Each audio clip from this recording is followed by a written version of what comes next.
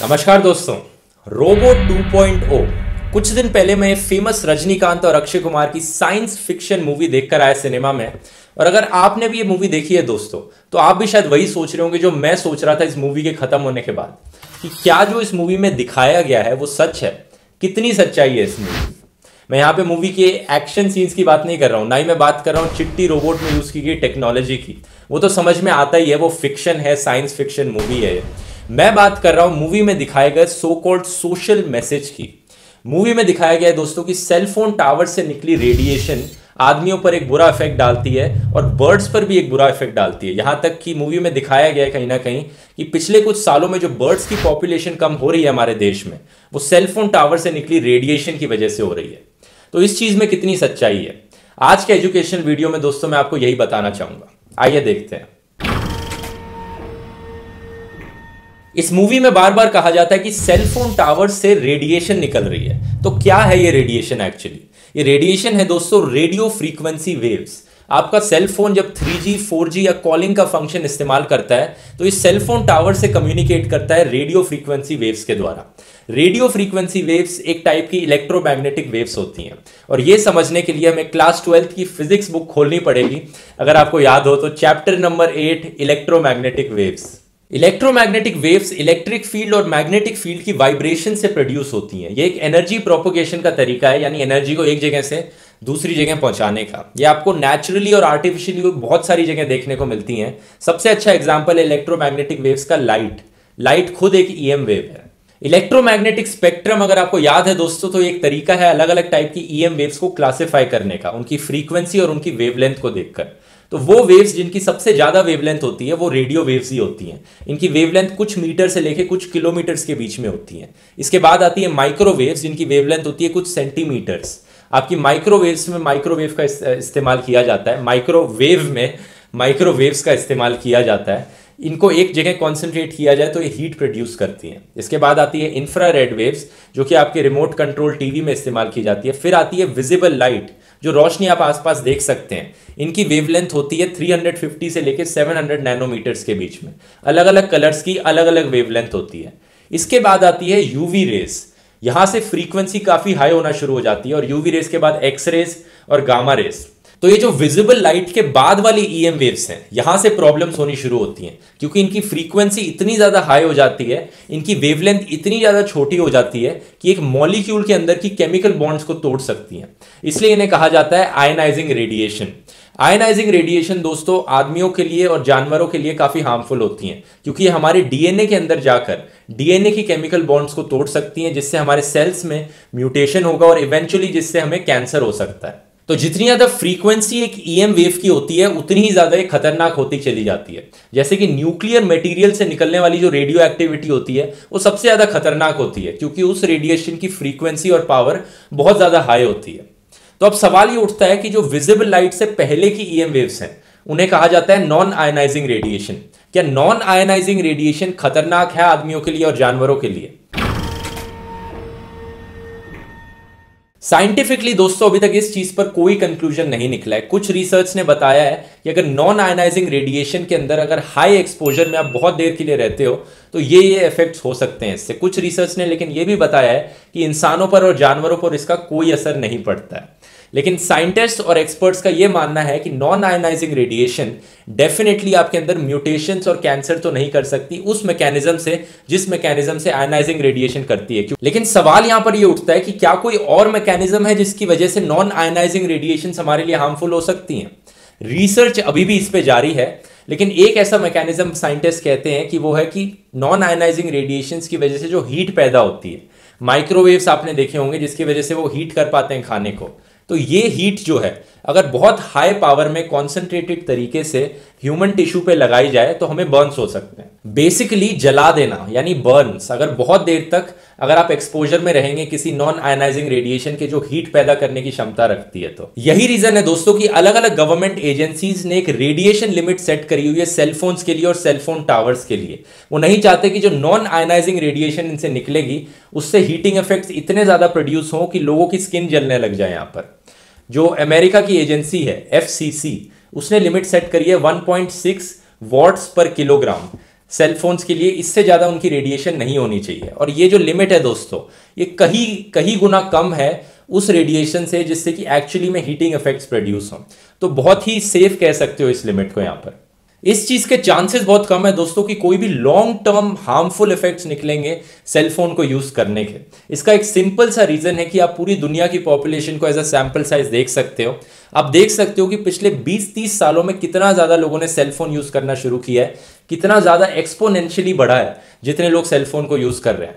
लेकिन ऐसी कोई भी बीमारी नहीं है जिसमें एक्सपोनेंशियल इंक्रीज आया हो पिछले कुछ सालों में। ये आप चार्ट देख सकते हो पिछले कुछ सालों में दुनिया भर में कैंसर केसेस का। ऐसा कोई भी कैंसर नहीं है जिसमें बहुत ज्यादा इंक्रीज आया हो। सेम कहा जा सकता है किसी भी और बीमारी के साथ। जबकि सेलफोन यूज करने से अगर कोई भी हार्मफुल इफेक्ट हुआ होता तो हमें वो किसी ना किसी बीमारी में दिख ही जाना चाहिए था। इसका सबसे अच्छा एग्जाम्पल मौजूद है स्मोकिंग रेट्स और लंग कैंसर के केसेस में। आप यहां पे चार्ट देख सकते हैं यूनाइटेड किंगडम का कि पिछले 50 सालों में कैसे स्मोकिंग रेट्स नीचे गए हैं। और आप ये भी देख सकते हैं कि लंग कैंसर के केसेस उसी रेट से ही नीचे गए हैं यहाँ पर। इससे पता चलता है कि स्मोकिंग करने में, सिगरेट स्मोकिंग में और लंग कैंसर में कहीं ना कहीं एक डायरेक्ट रिलेशन है। और यही चीज आपको दुनिया भर में भी देखने को मिलेगी कि जिन जिन कंट्रीज में स्मोकिंग के रेट्स ज्यादा हैं वहां लंग कैंसर के केसेस ज्यादा हैं। जैसे कि चाइना में 50% से ज्यादा मेल पॉपुलेशन स्मोक करती है, तो वहां लंग कैंसर के केसेस काफी ज्यादा है। और यही चीज दोस्तों आपको अल्ट्रावायलेट रेडिएशन में और स्किन कैंसर में भी देखने को मिलेगी। ऑस्ट्रेलिया एक ऐसी कंट्री है जहां सबसे ज्यादा स्किन कैंसर के केसेस हैं। इसके रीजंस हैं कि वहां की जो पॉपुलेशन है वो अडेप्टेड नहीं है उस कंट्री में रहने के लिए। ज्यादातर लोग जो ऑस्ट्रेलिया में रहते हैं वो एक्चुअली ब्रिटिशर्स हैं, पहले के टाइम से आए हुए हैं वहां पर। और जो ऑस्ट्रेलिया कंट्री है वहां पे काफी ज्यादा धूप पड़ती है, अल्ट्रावायलेट रेडिएशन पड़ती है, तो उनका स्किन कलर जो है वो वहां रहने के लिए अडेप्टेड नहीं है। और जो ओजोन होल है दोस्तों वो भी ऑस्ट्रेलिया के काफी पास है, जिससे काफी ज्यादा अल्ट्रावायलेट रेडिएशन वहां पर पहुंचती है, जिस रीजन से ऑस्ट्रेलिया में सबसे ज्यादा स्किन कैंसर केसेस देखने को मिलते हैं। तो ओवरऑल मैं आपको ये कहना चाह रहा हूं कि आपको घबराने की जरूरत नहीं है। सेलफोन के रेडिएशन से कोई हार्मफुल इफेक्ट्स निकलेंगे इसके बहुत ही कम चांसेस हैं दोस्तों। लेकिन अगर आप फिर भी इस रेडिएशन को कम से कम रखना चाहते हैं तो आप अपने फोन को कान पर मत लगा के बात करिए, क्योंकि जितना आप बॉडी से टच करके रखेंगे, जितना बॉडी के पास रखेंगे, उतनी ही ज्यादा रेडिएशन आएगी यहाँ पर। तो थोड़ा सा भी दूर रखेंगे तो काफी हद तक ये रेडिएशन कम हो जाएगी।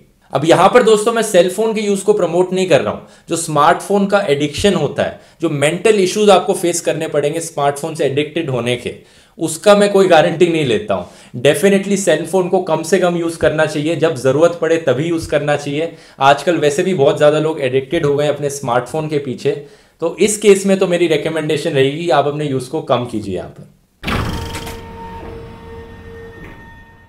अब जो बर्ड्स की पॉपुलेशन कम हो रही है हमारे देश में पिछले 20-30 सालों से, उसके पीछे एक्चुअली क्या रीजन है? एंथ्रोपोलॉजिस्ट का मानना है कि सेलफोन टावर्स को एक रीजन बताया जाए इसके लिए, इसके पीछे कोई साइंटिफिकली कंक्लूसिव एविडेंस नहीं है। यानी इससे कहीं और ज्यादा बड़े कारण हैं जिसकी वजह से बर्ड्स की पॉपुलेशन कम हो गई है। इनमें से सबसे बड़ा रीजन है एग्रीकल्चर।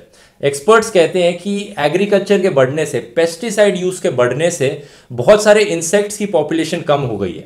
और क्योंकि इंसेक्ट्स बर्ड्स का खाना होते हैं तो बर्ड्स को खाने के लिए नहीं मिलता, इसलिए बर्ड्स की पॉपुलेशन कम हो रही है। एग्रीकल्चर को one of the major reasons बताया गया है दोस्तों। खाली इंडिया में नहीं, पूरी दुनिया भर में बर्ड्स की पॉपुलेशन कम होने लग रही है। आप इस चार्ट में देख सकते हैं, इसमें बताया गया है कि दुनिया भर में जो बर्ड्स की पॉपुलेशन कम हो रही है उसके पीछे क्या क्या कारण है। वाई एक्सिस पे इन्होंने मार्क किया है कि जो अलग अलग टाइप की बर्ड्स की स्पीशीज हैं उनको क्या क्या फैक्टर्स अफेक्ट कर रहे हैं।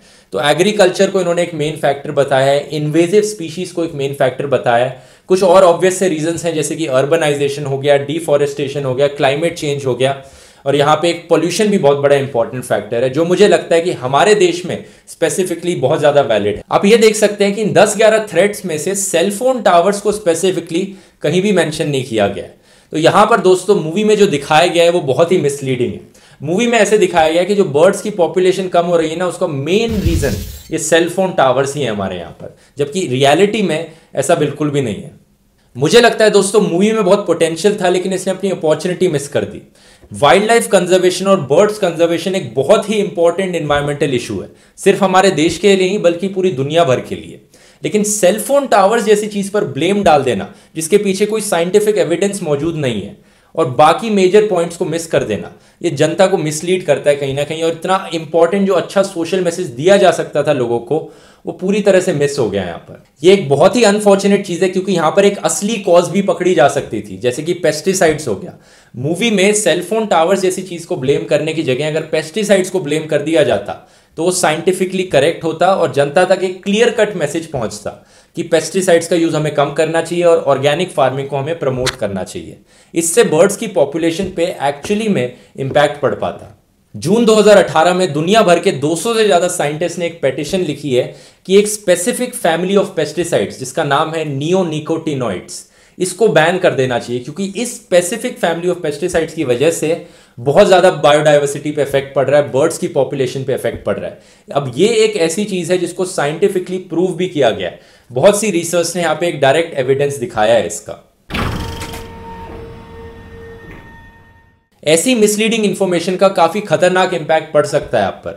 जैसे हाल ही में दोस्तों जर्मनी में मीजल्स एक बीमारी है, उसके केसेस काफी उभर के आने लगे हैं। ये एक ऐसी बीमारी है जिसको कंप्लीटली खत्म कर दिया गया था वेस्टर्न यूरोपियन कंट्रीज में तो, लेकिन अभी आपको केसेस देखने को मिल रहे हैं कि ये बीमारी वापस आने लग रही है। इसके पीछे रीजन क्या है? इसके पीछे र्यूमर मॉन्गरिंग और फियर मॉन्गरिंग रीजंस है। लोगों में एक ऐसी अफवाह फैलाई गई कि वैक्सीनेशन जो है उससे मेंटल प्रॉब्लम्स हो रही हैं, जबकि उसके पीछे कुछ साइंटिफिक एविडेंस मौजूद नहीं है। ये बस एक झूठ था जो लोगों में इतना फैल गया, लोगों ने वैक्सीनेशन करानी बंद करी, तो जो ऐसी बीमारी थी वैक्सीनेशन कराने से रोकी जा सकती थी, अब वो वापस आने लग गई। इसलिए आपको मीजल्स के केसेस देखने को मिल रहे हैं यहाँ पर। ऐसी टाइप की फियर मॉन्गरिंग आपसे पैसे भी लूट सकती है। अगर आप गूगल पे सर्च करोगे कि सेलफोन टावर्स के क्या इंपैक्ट होता है आपकी हेल्थ पे, कैसे कैंसर के केसेस बढ़ते हैं, तो एक लिंक जो टॉप गूगल सर्च रिजल्ट्स में आएगा वो इस वेबसाइट का भी है। अब इस वेबसाइट में आपको बताया गया कि कितनी खतरनाक है सेलफोन से निकली रेडिएशन, माइक्रोवेव से निकली रेडिएशन कितनी खतरनाक है। आप इस आर्टिकल को पढ़ेंगे, नीचे जाएंगे तो लिखा होगा इसमें कि अगर आप इस रेडिएशन से बचना चाहते हैं तो यहां पर क्लिक कीजिए। आप उस पर क्लिक करेंगे तो आपको दिखेगा रेडिएशन से बचने के लिए आप इस ताबीज को खरीद लीजिए और अपने गले में डाल के घूमिए। ये आपको प्रोटेक्ट करेगा आपके आसपास के रेडिएशन से। इसका प्राइस है $108। आप बताइए, आपको बेवकूफ बनाकर ऐसे लोग अपना धंधा चला रहे हैं। ये किसी धर्म के ठेकेदारों से कम है क्या यहाँ पर? और जहां तक मूवी की बात है दोस्तों, मेरे ओपिनियन में मूवी देखने लायक नहीं है। बहुत ही बोरिंग पिक्चर है और जीरो स्टोरी है इस पिक्चर में, तो आपको देखने जाने की जरूरत नहीं है अगर आप ये सोच रहे थे तो। लेकिन ये मेरा ओपिनियन है, हो सकता है आपको पसंद आए।